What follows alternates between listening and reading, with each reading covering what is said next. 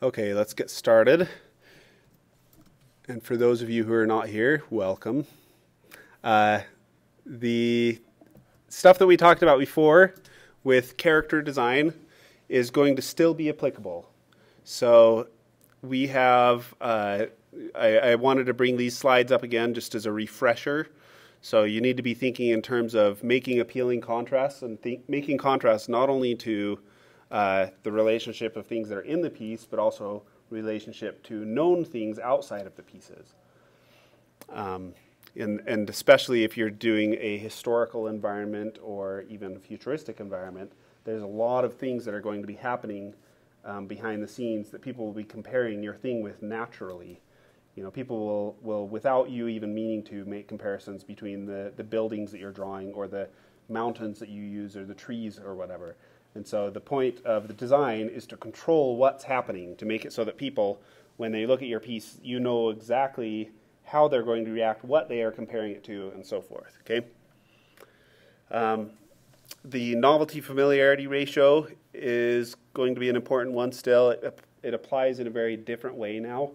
So you are doing, most likely most of you are going to be doing pretty familiar things. You know, you're going to be doing castles, or you're going to be doing cities, or you're going to be doing cottages, and you know, that because there is so much there that is familiar already, and there may be exceptions like with Ryan where you may be doing alien landscapes, and then you have to, or Andrew, and in that case you have to be worrying about it from the other angle.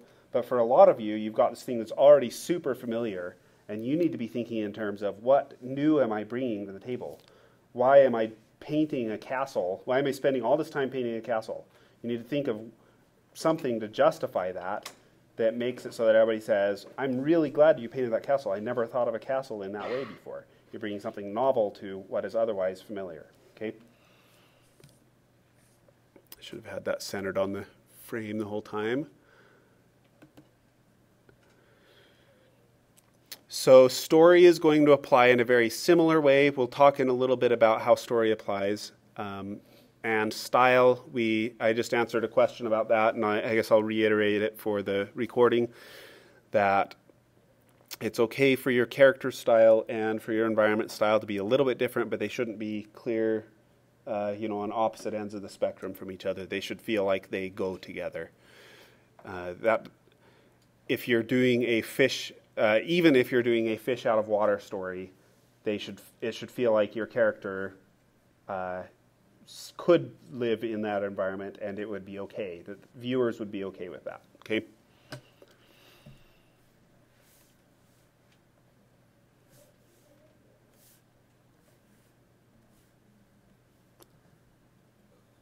All right. So we haven't really talked about this much yet. We may have in the very first lecture, but when you're dealing with an environment, when you're designing an environment, there are usually, I think you're going to find you're having just all this incredibly complex stuff that's all competing with each other for attention, and you're going to be managing a lot of complexity, right? With character, you can really control it, and you can, have a high degree of influence on what people see when they see it and what they feel about it, right? In an environment, it becomes a lot more difficult because, every tree, every rock, everything could become something that competes for attention. So one of the ways that people will often forget and not think about is using line and flow to unify things. So this is a Gestalt principle that when you have objects that are even somewhat aligned to each other, that our brain automatically starts to categorize them as though they are part of one greater whole. So if you have a tree, and at the bottom of that tree you have a rock, and instead of going this way, the rock goes this way, your brain pulls those two things together.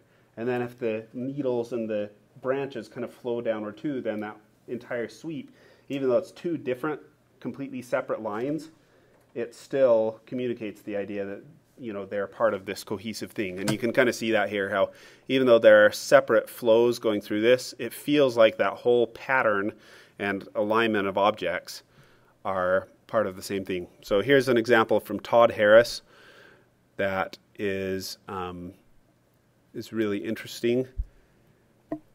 This is kind of a lower resolution version of it, but you can see how much is going on here. Just character after character, just all crammed into this tiny space. These are supposed to be characters that are petrified. And there's alignments that are happening both on the exterior and then alignments that are happening within. So we actually have this and this brush is getting distracting, but we have these alignments within, these lines that kind of cross that serve to actually unify it in that opposite direction, even though they're opposing each other. So like with this wing kind of pulling down into that section, and then that spear point that's being pulled down into that, right?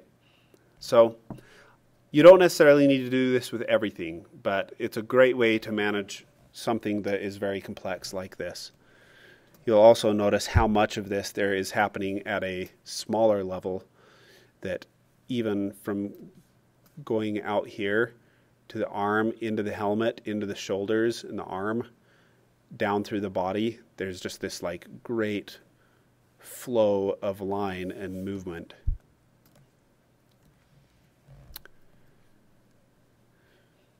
And you may not necessarily be able to control which direction people's eye move, but our eye is going to have a tendency to move along and flow through. It's a way to help control composition as well. Any questions about that? So this clearly doesn't have a focal point, but your eye travels through it really nicely. So is that the idea for our environments, or do we want to, or if you want a focal point, do you do that? I think so. This is a path composition, which we talked about, and in a path composition, there's usually a place that is highest in the hierarchy, and I would say that that's this right here. That's the place where there's the most pattern contrast in the image, even though value contrast is about the same throughout. And so that's why I think this.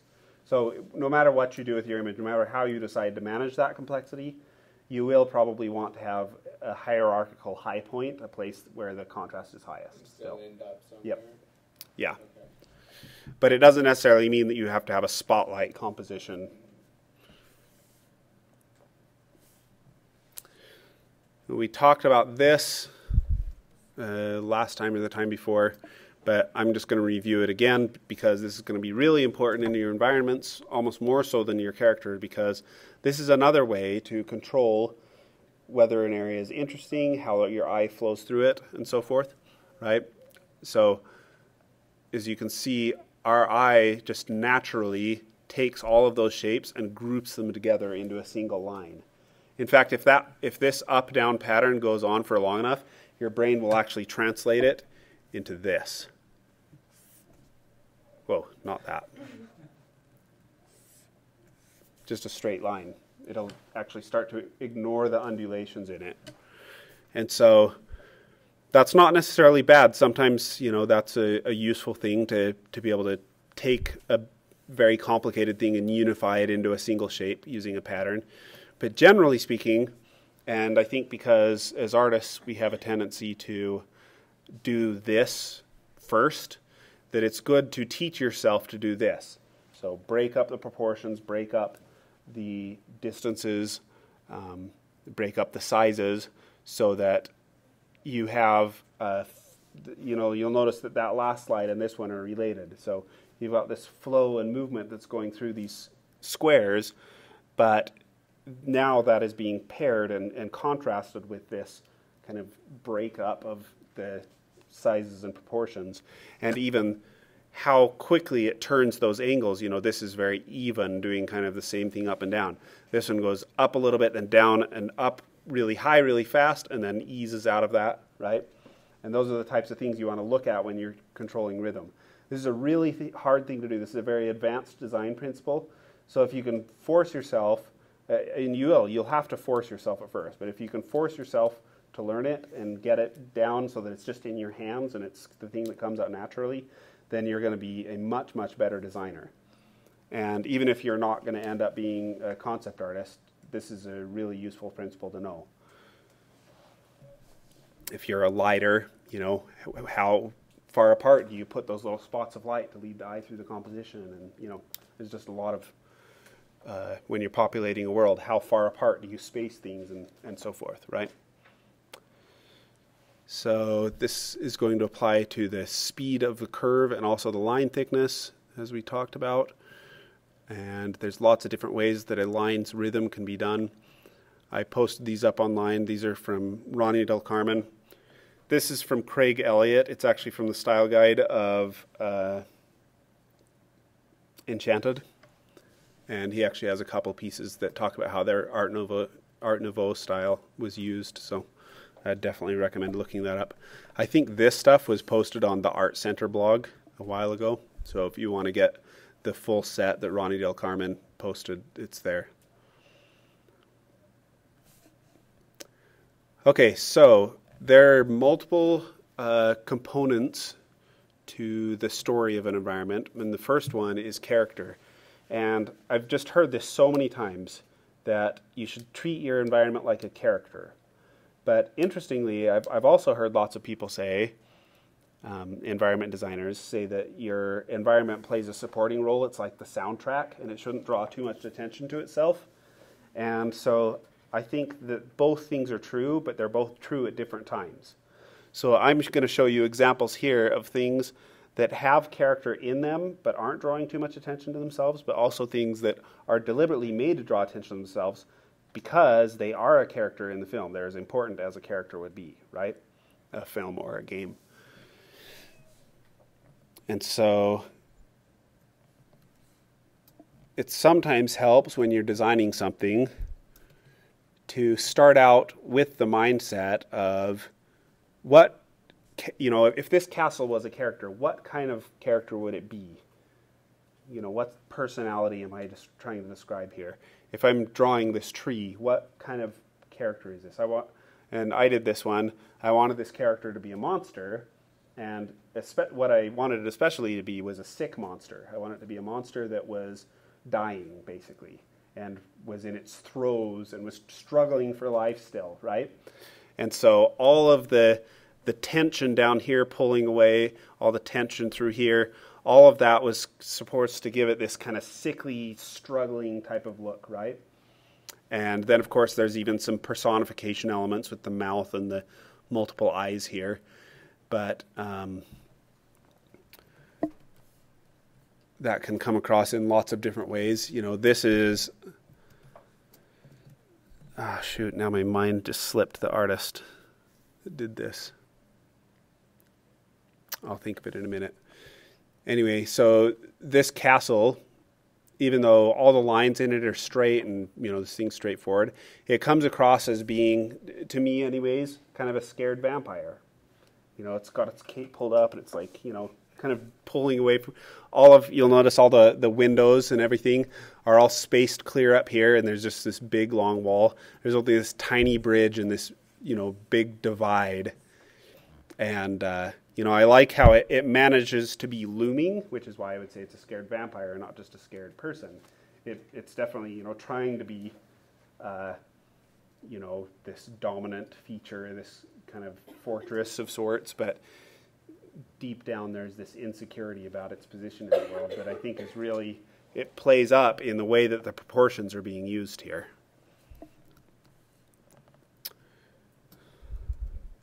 This is one of Dussault's concepts, or I don't actually remember if this is a concept or if it's a matte painting, but this is Rivendell from the Lord of the Rings movies.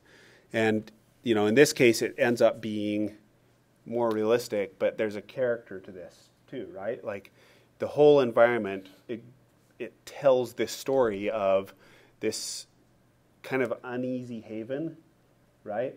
You know, it's like you want to go there, you feel like this is a nice place to go, but it's not the place that you'd want to live. It's a rest in the middle of a very dangerous journey, and that's the only time you would spend there, right? Once you actually get inside it, they change the colors and change the shapes a little bit and make it just a little bit more comfortable. But there's always just that little bit of tension. The place is never super comfortable. And we could probably break these down for a long time, and we have to get through the whole lecture, so we'll just do a little bit at a time. So there's something called the figure-ground relationship. If you're doing a composition and you've got a big empty space in that thing, and you put a vertical feature in that becomes a character, right? It becomes a figure against a ground, right? So this is a Gestalt principle again. If I do a ground here and I pull a feature out of it, then which is the ground and which is the figure? It's those vertical things. So it doesn't necessarily have to be vertical. You can actually break something a different direction and have it come across in the same way. But the idea is that you're using the field around it to pull the character out, and that's one way that you can make a character in this field. You've got this basically more normal, and in this case, the environment is not normal. It's pretty extreme, but this thing is so much more extreme than everything around it that it becomes a character in the midst of this environment, right?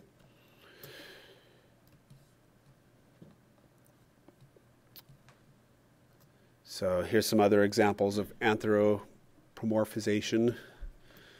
You get the feeling that these are these kind of huddling creatures here. I think this is Jake Parker. This is Hildebrandt, I think. I can't tell. Anyway, there's some extremely obvious it's the hardest word to say, so I'm not going to say it again. Anyway, that's a great tool that you can use. Style is... So I said style here, but I would say using flow and rhythm would be ways that you can add the type of energy and life to an environment, make it feel alive. And if you do a lot of that within single elements in the environment, then they take on character to them, especially when those relationships start to mean something like they do here, right? So some great examples of just the pushing and pulling to make that feature become a character in and of itself. And even something fairly plain like this can become a character when when you're careful with those proportions and you tell the story that you want to tell with it. I think an important part of this character is these trees that are placed on either side. We've got this very drab city, and not only do we have the spot of color here, but we have this little picket fence and the trees there, and that helps kind of tell us what this character is and what the character is about, right? It's this one comfortable spot in an otherwise harsh world. That's Rob Ruppel. And this is Bruce Zick. I figure if I'm going to be posting this up online, I need to tell you who the artists are. I don't remember who did that, but he's awesome. And I think that's Paul Lassane, I believe. Okay, so history becomes something that, you may have gotten away without having any type of history to your character. You can't really get away with it in an environment. You need history, or the environment starts feeling very contrived, right? So you're using either ruin, overgrowth, or build-up to communicate the idea of history. Those are your tools for history. And so here are some examples. So with growth or overgrowth, you get some different stages in the history through that. There's early or cultivated growth. So we have this tree, for example, which is, a fairly young tree. It's very cultivated, they're taking care of it. But then we have this later unchecked growth on this tree in the background. I mean, on this house in the background. And, you know that this is an older building that is not necessarily being super well taken care of because of that, right? And then you have overgrowth that happens when when one thing dies and then something else grows over it, right? So you've got these old trees that now are becoming the ground for this new growth. This is also Polysane. And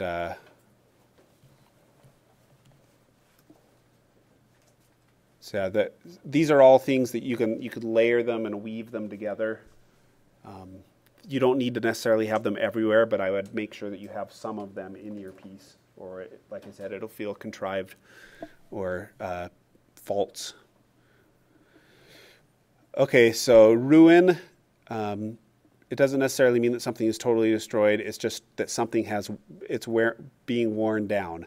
It could be something like this, where it's ruins. It's a landmark of a past society, or it could be just this is a place that people are still using. The torches are still burning. They still are keeping barrels in the basement, but you definitely get a feeling that this place has age because of that. The parts of the wall that are broken down, the steps being worn down from being stepped on, and so forth. The stains coming down from the water and stuff. Although stains are technically part of the build-up part, which is what we're going to talk about next. So build up, and I should talk. I don't remember the artist that did that one or that one either, unfortunately.